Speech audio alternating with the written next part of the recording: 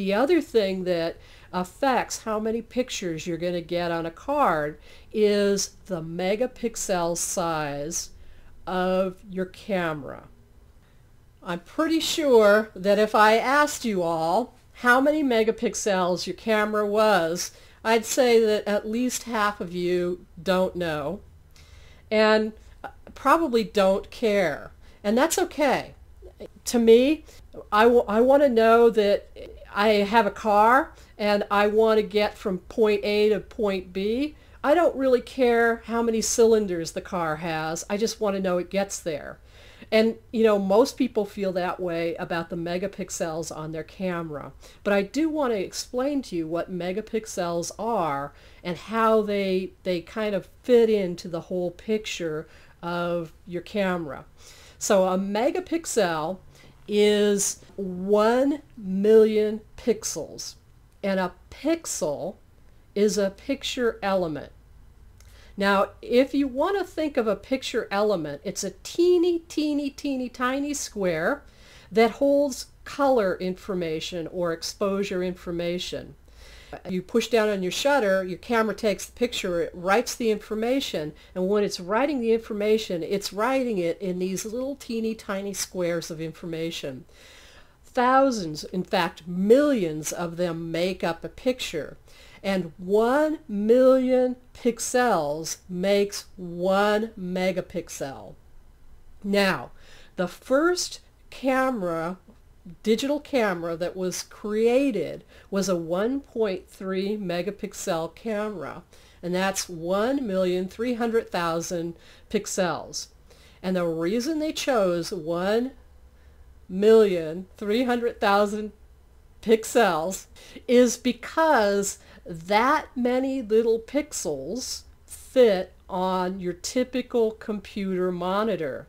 So what the engineers were creating was a picture, a digital image that fit perfectly on a computer monitor, because this was a digital image for the digital era.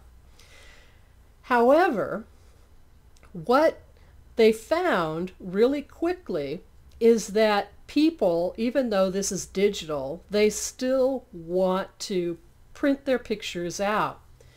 And if you took 1,300,000 pixels and you printed them out, it would give you an image that was smaller than a wallet-sized picture.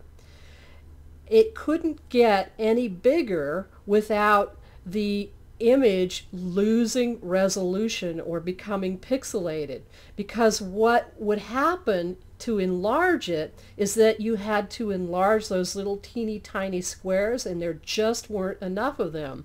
And here on this image, what I've done is I've enlarged the top of this teapot and shown you what a pixelated image looks like.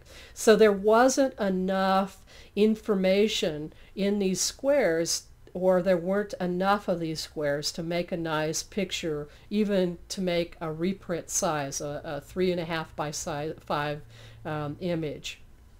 So there was a lot of pressure really fast for the megapixels to get bumped up. And today I think that you can't buy a camera less than about 7 megapixels. Entry level now is 10 to 12 megapixel cameras.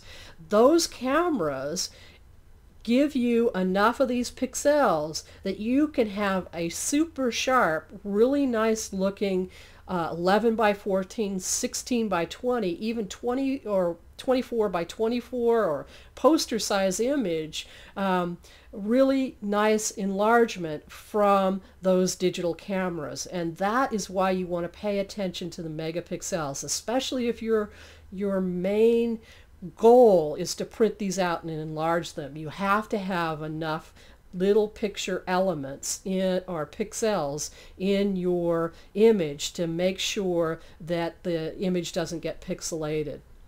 However, the more pixels your camera has, the more storage capacity it's going to take on that card.